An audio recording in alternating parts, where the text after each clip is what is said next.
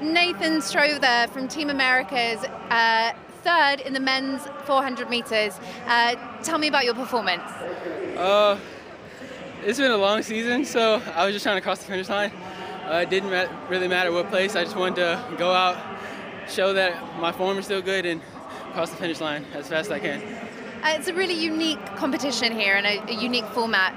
What's it like taking the focus off of yourself as an individual athlete and competing for a team?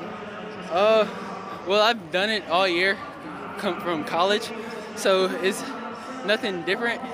It's a different format than college, but it's still the same. You still try to get the best placing in your individual event for the team, and also you have a teammate with you. As higher they come, the more points you get, so it's fun. Excellent. Well done today. Thank you.